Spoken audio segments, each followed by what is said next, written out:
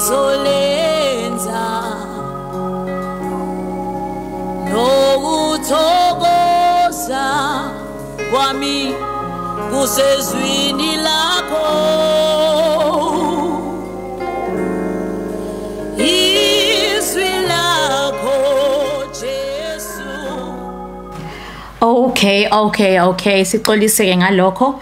Those who are seeing us now, we were online sakhotofeka ke internet yethu iyaslupha namhlanje njengoba iweather inje.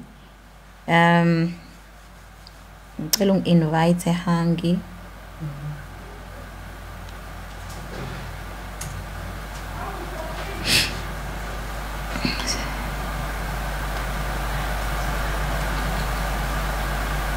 Okay. Right.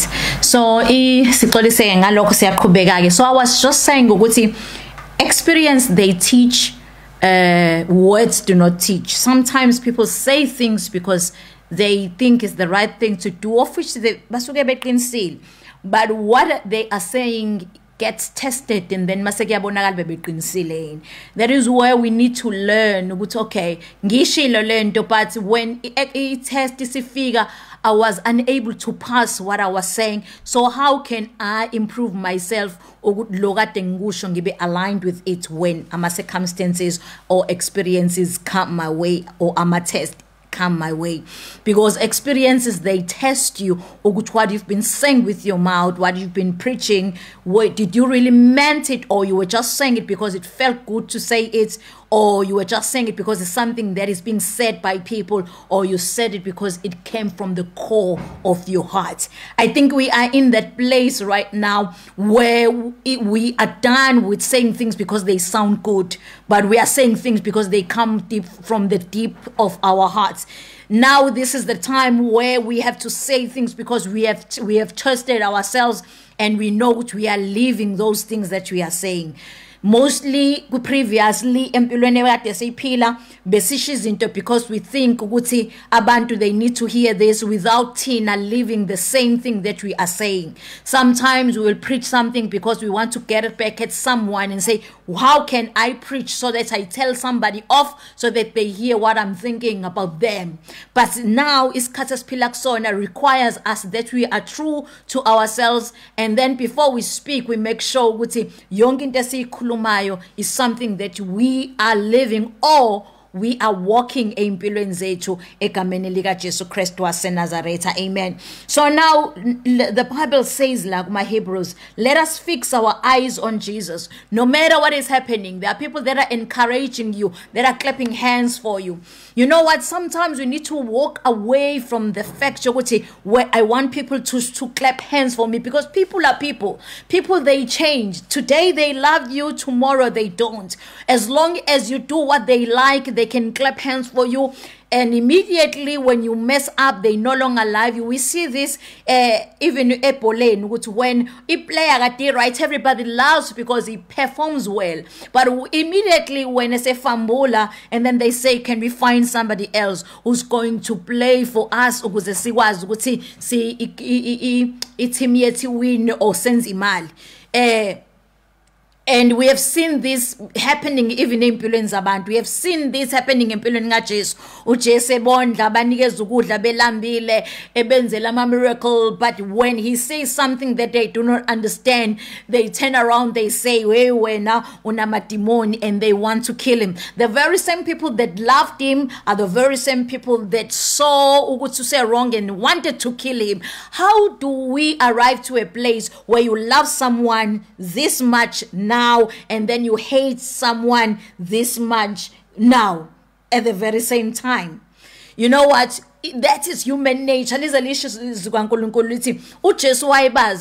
knew how human nature, how human beings behave. But now I just want to encourage you namhlanje ukuthi yes, nakusibhekene challenge, nazi izinto zenzeka, we don't know what tomorrow holds, but at the end of the day we need to fix our eyes on Jesus who is the pioneer and the perfecter of our faith, who is the beginning and the end of our faith. We need to fix him because he is the one who will never let us down. He is the one who is the same yesterday, today, and forever. We can count on him because what he said is true. What he said he will do, he will do. Egameni lika Jesu Kristu wase Nazareth. Yes, we have to nurture our relationships. We need to build our relationships and love one another as Jesus has loved us, and as we love ourselves and be able to love one another. But we must not depend, Bantu. You know, when somebody says, you complete me, I cannot live without you. Those are the things that we need to move away from, because now Ikhathazo Pilaksona has proven that there is no such thing. The only person depend again that you cannot live without is God. And another person that you cannot live without is you. Wherever you go, you take yourself with you. That is why I'm encouraging you today that you put value on yourself. You build yourself up. If kubizwa ukuthi khona into ekufanele uyicontrol kulezi insuku, it's you, it's your thought, it's your reaction, it's your feeling, it's the words that you speak. Egameni lika Jesu Kristu wase Nazareth. Now let us fix our eyes on Jesus. When we talk about fixing our eyes on Jesus, I'm reminded when, even though singeke size siye kofunda khona Numbers 21 ufundi chapter yonke, where abantwana baka Israel, they were told ukuthi ababuka inyoka yethusi because ngaleso sikhathi leso kwakukhona ukufa okwakukhona uNkulunkulu ebaphanisha ngenxa yezono zabo, nocomplaina kwabo, nokugxika kwabo, nokukhala kwabo. Wasesethi uNkulunkulu yazi ukuthini, because you are an ungrateful nation, I'm going to send ama-serpents kunini, nifuna inyama nganikeza. So now still you are not grateful, ngizothumelela ke ama-serpents kunina okuthanile. And then uJesu uNkulunkulu wasesethi no one okay, khona lapha ku John chapter 3 verse 14 kuthiwa, just as Moses lifted up the snake in the wilderness, so the Son of Man must be lifted up. Kodwa lapha ku Numbers 21:8 kufundeka kanje kuthiwa, then the Lord said to Moses, make a snake and mount it on the pole. When anyone who is bitten looks at it, he will live. So now I always picture this scenario when snakes are all over the place and they are coming to bite you. Like right now, people know that right now there is this coronavirus. It looks like a snake, and a snake that can bite you and you don't know where the snake is. Even if you want to run away, you don't know how to run away. Because even no mungai protector kanjani, you are fighting an enemy that is invisible. So utu Jesu ke utu uNkulunkulu ku Moses yenza lenyoka yethusi, and then uma ngabe abantu beyibuka noma sebelunyiwe, but bazokwenza njani, bazophila, they will live noma ngabe kuthiwa sebelunyiwe.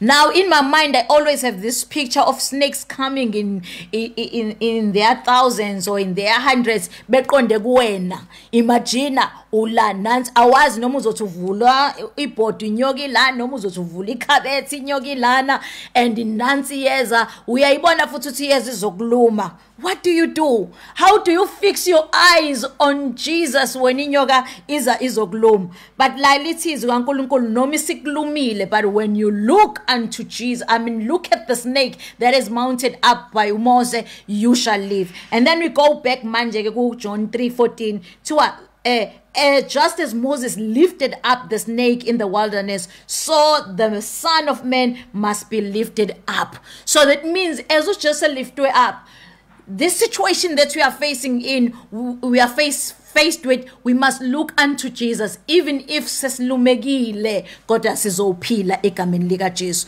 Can you take that word and receive it as a rhema word for you? What I'm looking unto you, Jesus. I'm fixing my eyes. I know there are so many noises that are there. There are so many things that are being said, but I'm fixing my eyes unto you because I know that you are the author and the finisher of my life. I will not allow fear to reign in me. Egameni lika Jesu Kristu wase Nazareth. So, koningi into yasho myeni wami, and I loved his sermon when he was preaching. Uma ngabe sibuka uJesu, whatever Jesus is, sizokubona lokayikona kuzo sizokubona kuthini. So when you are fixing your attention ku Jesu, whatever that you see Jesus to be, you are going to become now. So this is a very inspiring declaration. Ukuthi lokho ngikubona uJesu ayikona nami ngizoba yikona. So the question now which uJesu wena umbone yini, as you are fixing your eyes on him, what are you saying? Are you seeing seeing him only suffering on the cross, being beaten? Because mina ngiba nale challenge engifuna ukuchallenge ngayo ukuthi as much as uJesu ashawa isiphambanweni, he had to go through the cross. But let us not stop there, because there is life after the cross. He didn't end up on the cross, but he gave us victory. Ukuze nathi siphile a victorious life. So we need to claim that life that he gave to us egameni lika Jesu. We need to talk about, when we look at him, we need to talk about the love. Let us fix our eyes on Jesus. What does Jesus symbolize to you? When you look at him on the cross, what do you see? For me, I see love. I see that love, umuntu odela impilo yakhe ukuze mina ngiphile. Umuntu odela impilo yakhe wathatha indawo yami. I see unconditional love. Ukuthi noma ngiseyisoni, ngingenandaba, right kuphila la ngiphila khona, kodwa yena wangifela noma engazi ukuthi ngizoku-acknowledge yini ukufa kwakhe. You know what, I'm crediting this bill. I'm putting a credit that whoever going to come and draw from this credit will be saved. Whoever is going to come and draw from this account will get a share of what I suffered for in the cross. If I look in the cross, I see gratitude. I see ukubonga ukuthi inkosi yami ngiyabonga ukuthi ngiyabonga ukuthi wena wahlawulela icala lami.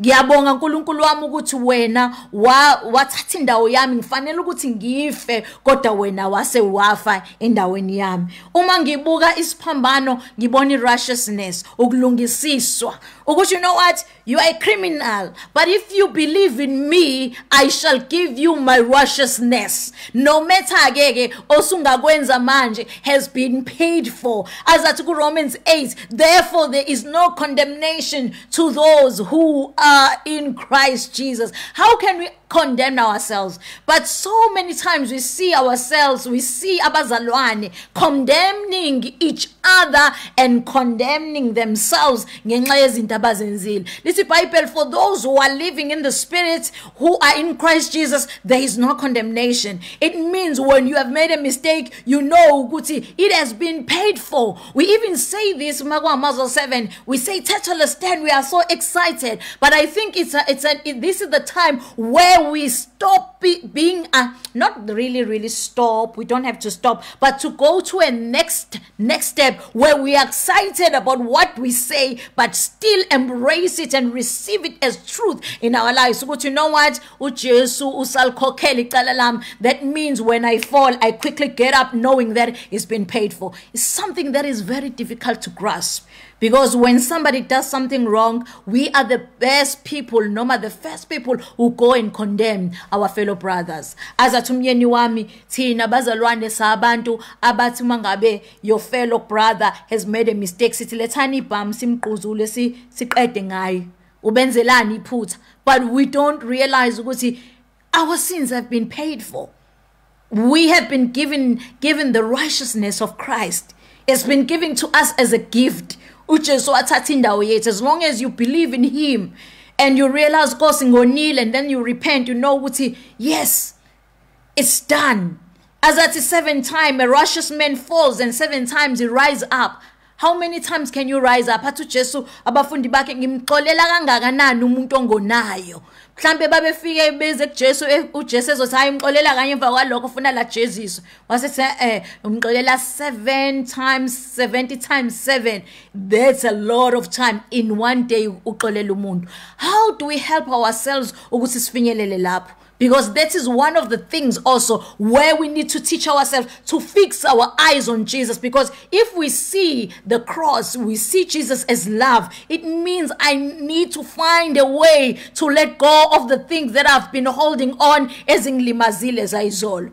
then we need to just do it and do ourselves a favor. Ukuthi Nkosi yami, I know ukuthi bangilimazile, but I let go. I know ukuthi bangiphoxile, but I let go. I know lo muntu bengihamba naye ngitshela ukuthi sohamba naye kuze kube phakade, but wangishiya endleleni, wangagcina isipromise abengithembise yona, but I let go. I know ukuthi wena Jesu ongasoze waze wangiphoxa, so ithemba lami likuwena egameni lika Jesu. When we look at Jesus, we see grace.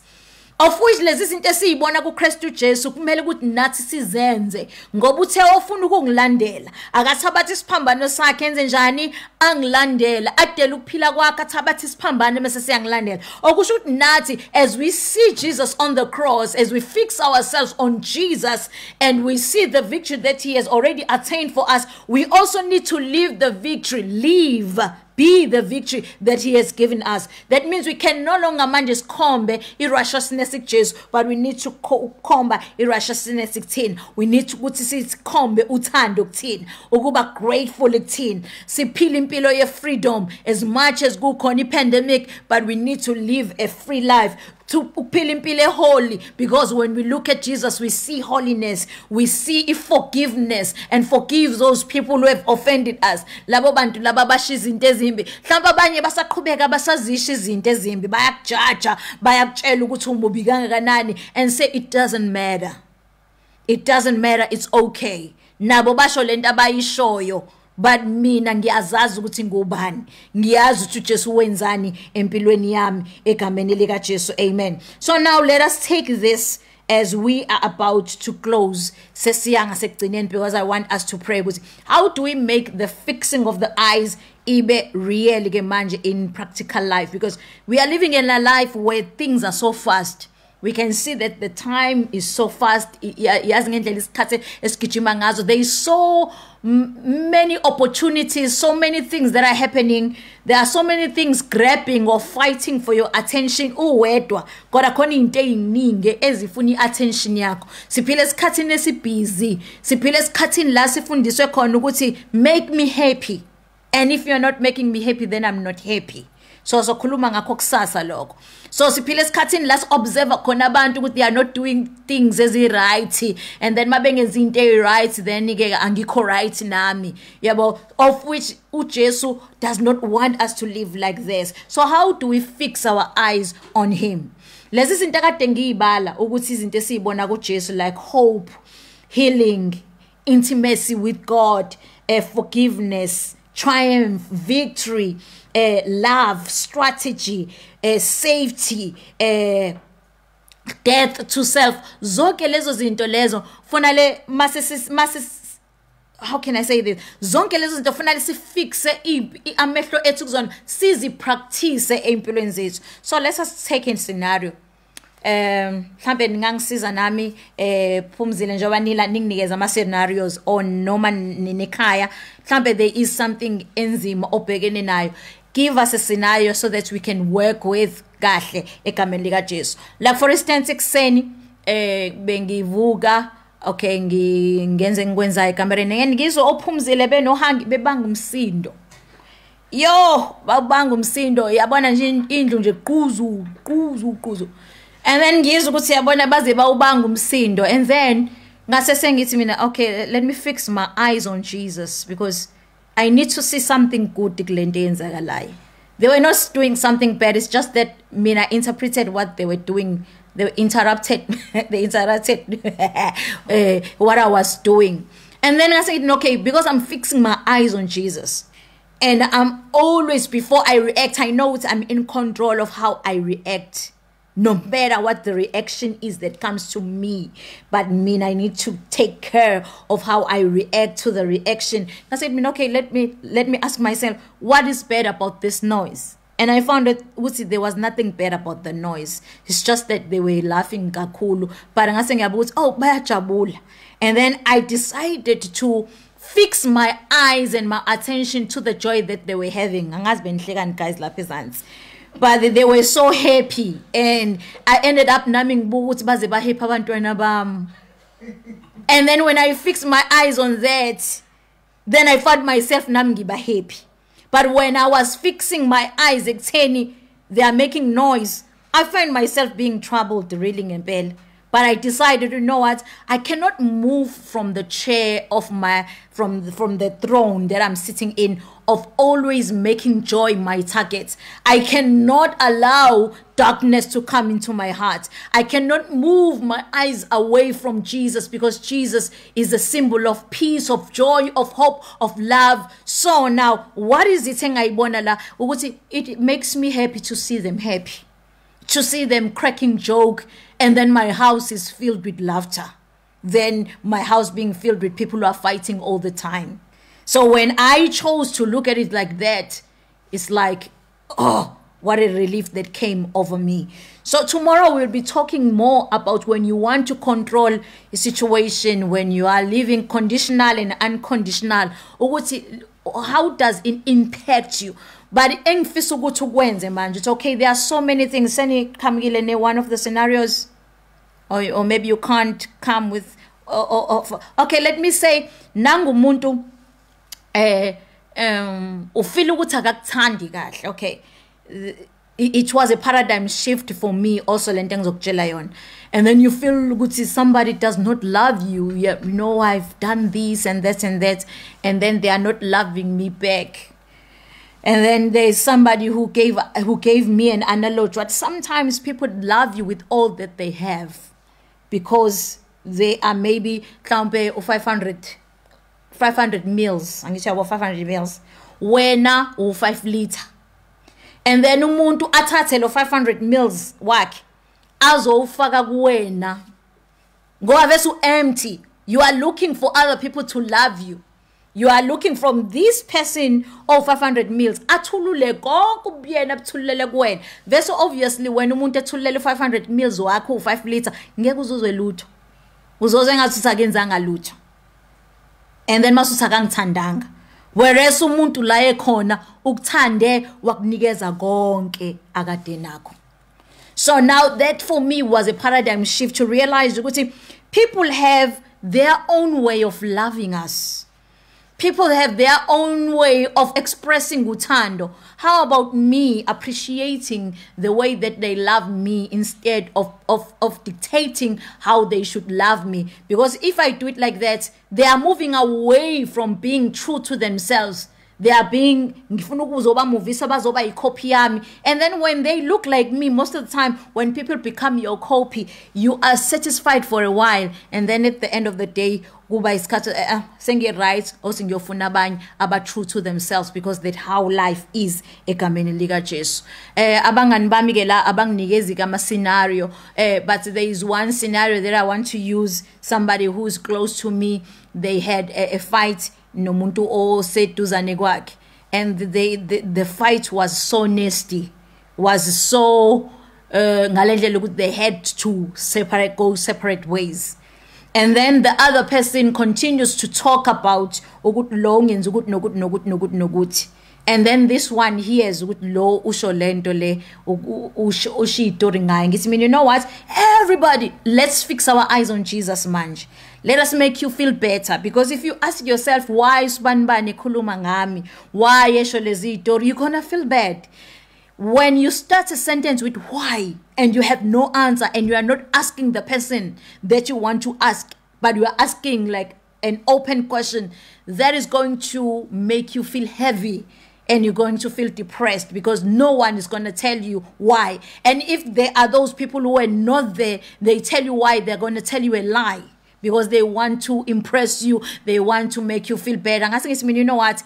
When people are going through stuff, they want people who will make them feel good, and who will people who will sympathize with them. So she's telling her side of the story. And it's her side of the story. And now you have your own side of the story. So if she's telling her side of the story, be okay with it, because that is where she's standing. And now where you are telling your side, of which naimanga side, and that you are telling a lie, is not like that. So be at peace with how they see the story, and now be at peace with how you see the story. You know, when I tell people to look at life like that, Bavelwa depressed. bavele bangena emgodini bavele bathi wena ma owela wena ubona impilo wena engazi ukuthi lula kanjani ngithi mina kodwa that relieves you when you look at life like that. People don't want to hear this. When you talk about this, it's like, how many times have you tried to stop people to move over your head? How many times have you tried to control, and is it working for you? But let me tell you, the person that is talking right now tried to control abantu, tried to control my circumstances. I went down to depression, but when I started looking at life the way I'm telling you today, that is where I started to thrive in my life. And where I'm sitting is the best place. I do also understand, because when I'm saying these things, they don't resonate with you because you haven't reached langikon. Ngesikhathi ngisalanga ngikhona babese babekhuluma abantu kanje ngithi oh kudela wena because wena uyabona ngikhombe zonke izinto engikhombayo. But let me tell you, it's better where I am right now. I just wish I did it sooner. But okay, you see, when I say it like that, I wish ngakwenza early. That is a heavy statement. It puts you waiting me of a condemnation, as if you know what, I changed. I'm better today. I'm great. I feel good. I don't have to be like anybody else. I do what I like. I speak the way I want to speak. I do what I want to do. I'm not allowing anybody to dictate. Sometimes I will hear them, but I follow my heart. And this is the best place to be in. So let us hear abanye abazalwane bathini laphayana uthi ake sibuke laba ababhalile lapha uvuma John VK uthi kodwa konke uNkulunkulu uyakwazi ukuthi lokhu avumile kwenzeke kuwe kungoba kwenze njani futhi ufuna wena ube njani ube yini isimeni okuso njengamanje lesimo sakho ake sibukeke lesimo sakho uyasazi mhlambe futhi kwenze wena ukuba kunjalo wena noma ngabe kuhle uNkulunkulu khona. Amen. Noma ngabe kunjani uNkulunkulu khona, uNkulunkulu uyasazi isimo sakho. Ngicela ukueda ke kulokho akushilo uvuma ukuthi yes uNkulunkulu uyazi and uNkulunkulu kade aqeda. But we need to play our part. Because sometimes ngangisho esontweni ngithi ayikho into ebhlungu njengabazalwane bafika esontweni but declare badance and then baphume lapha bayophila impilo of being victims, reacting to everything that is being said.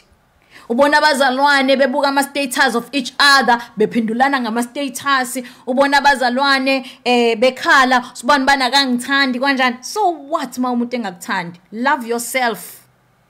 Because the Bible lithi love others as you love yourself. You can never give anything to anyone unless you give it to yourself first. Even emabhanoyini, I used to be surprised. My bet if kwenzeka leli bhanoyi le cabin lose umoya, qala ufaka isifonyo kuwena qala before you help anybody else. Because what good are you when you are dead? Because you cannot help anyone. So now, yes, uNkulunkulu uyazi, but he's also giving us the ability to choose.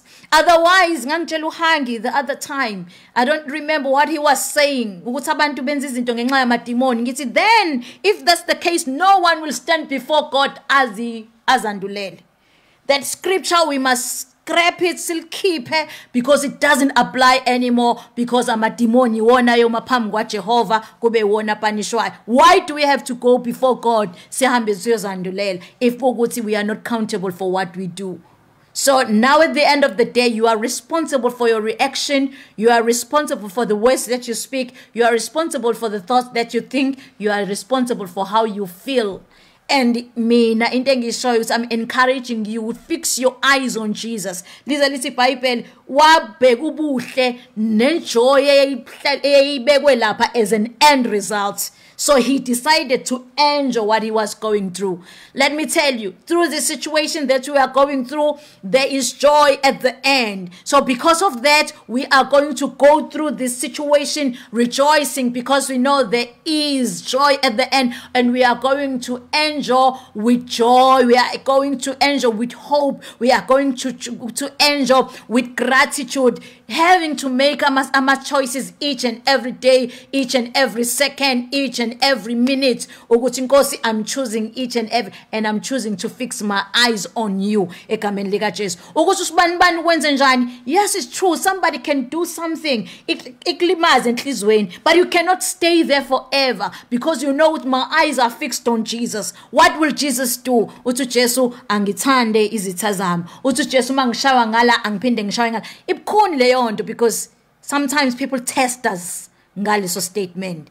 One man was tested ngaleso statement, but he overcame. Uthi ngafika kwi conference and I was speaking about Jesus and people were hearing me, and then one guy from another religion came up and said, you Christians are stupid, you are crazy, and your religion is very difficult. But I said, let me prove it to you because you say you are a Christian. Why say what come here? I'm going to give you a punch and I want you to give me another one so that you prove to me ukuthi ilula inkolo yakho. Uthi wamshaya ngala.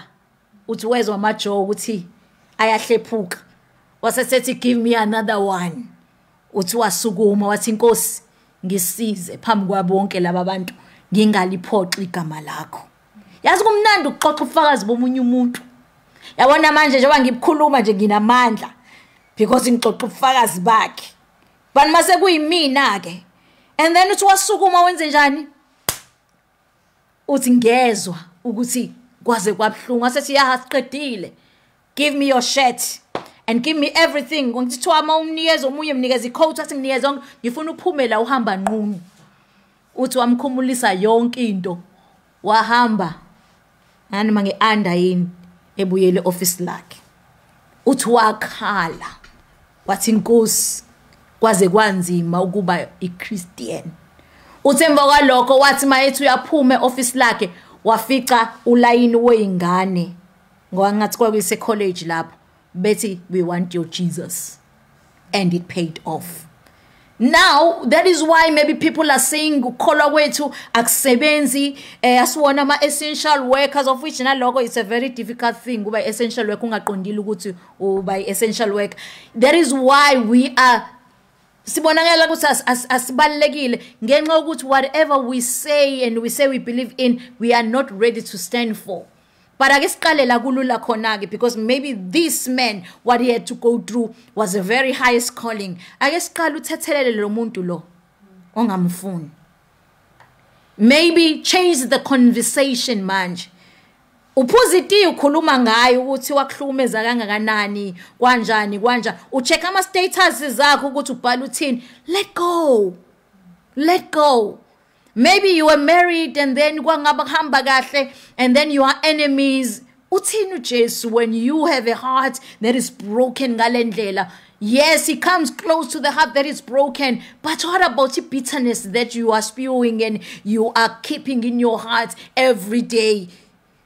The revenge that you wish ukuthi engathi izinto zakhe zingahamba kambi because akakwenzanga 1 no 2 no 3. Maybe let's begin there and just say, you know what, that is all me. I had to go all through this, and this is a reflection of who I am so that God will be glorified through me. Now I choose to let go. It's fine. It's okay. And when I say it's okay, these words are so powerful. Because it shifts you, it begins away in lauti corner. I'm okay with everything that happens. So Mama Mfundisi uthi angibe okay with the injustice.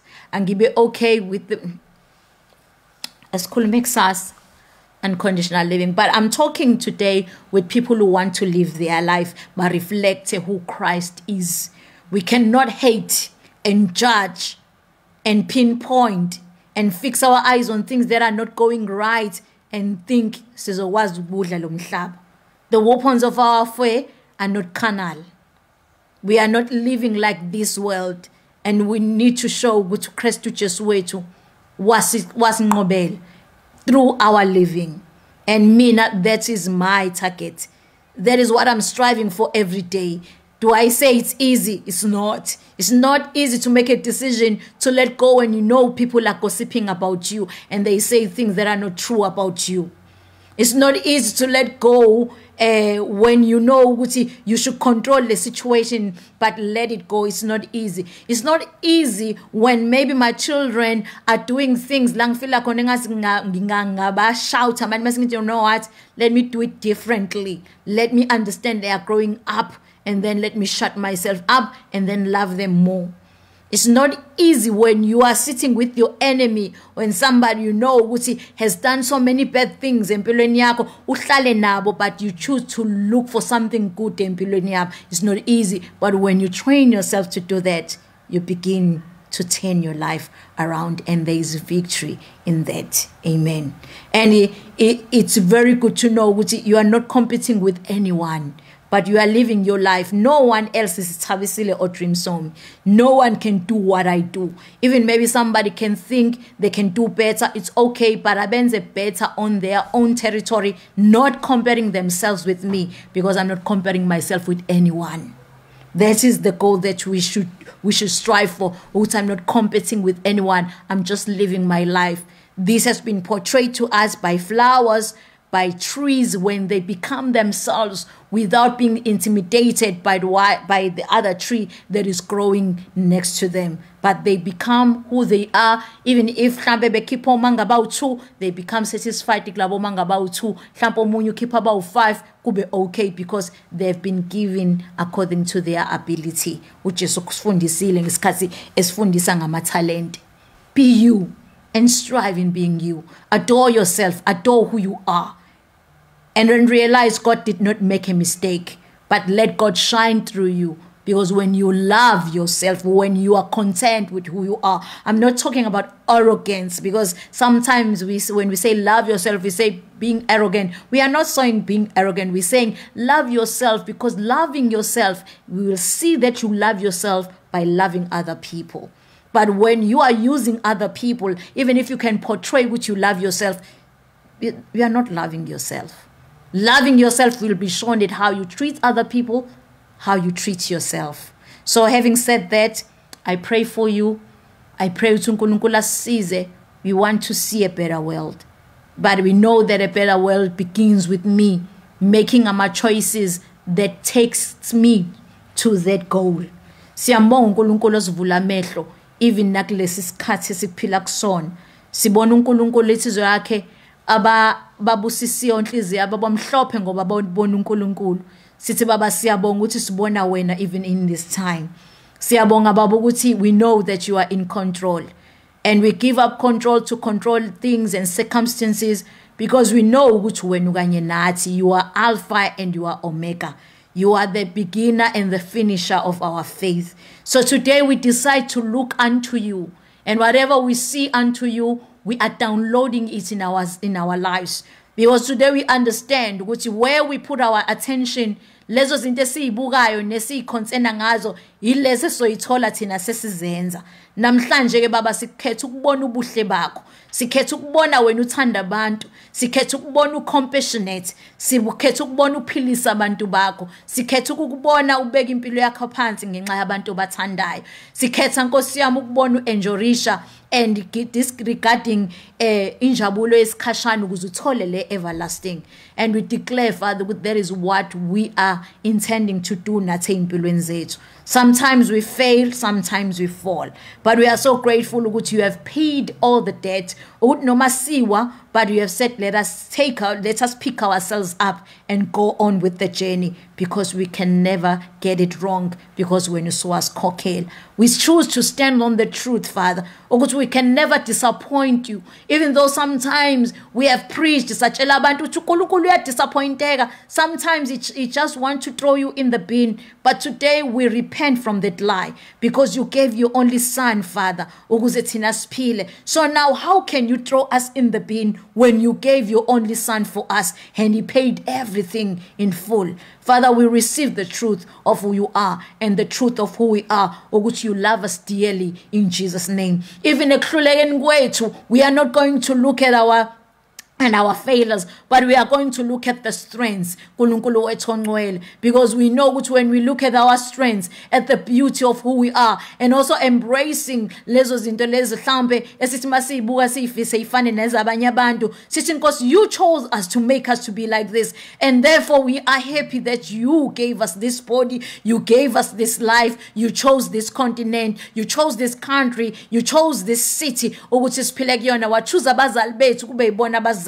So we are so happy and grateful with every choices that you made for us, and we are going to make sure that is worthwhile. We are going to shine for you, Father, and allow your glory to permeate through us in Jesus' mighty name. We love you, Lord Jesus. We honor you, oh God. We open our heart ukuthi ugcwalise uthando lakhe enhlizweni zethu, ugcwalise ukuthula kwakhe enhlizweni zethu egameni lika Jesu Christ waseNazaretha. Siyabonga uNkulunkulu wethu that you always get our back. You always hold our hands. You always carry us uma ngasahambeki egameni lika Jesu. Let your name be glorified. Strengthen abantwana bakho besemakhaya, nalo ophelelwe yithemba, nalo ongayithandi ngenxa yama mistakes awenzile, nalo ohlulekayo ukuyithethelela ngenxa yezinto azenzile. Ngithi mina, give that up. It's not worth it, but rise up and realize that God loves you dearly and he died for you. Siyabonga uNkulunkulu wethu ongcwele, in Jesus mighty name, amen.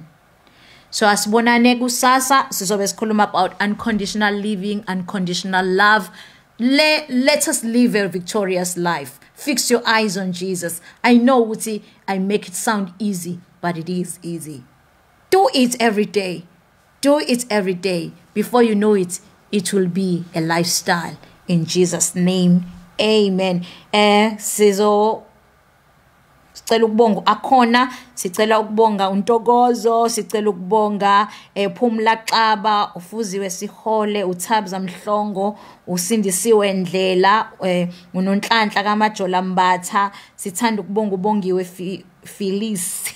Sithanda ukubonga uNonhlanhla kama sesimfundile, and then sithanda ukubonga uMama Namba lapho siphe sihle siyabonga for staying with us, and everybody else who watched us mhlambe kuma watch parties, and we just want to say thank you. I love you so much. I really do. uNkulunkulu akangcinele wena, and I pray, my prayer is that you thrive in all things that you do, in Jesus' name, amen.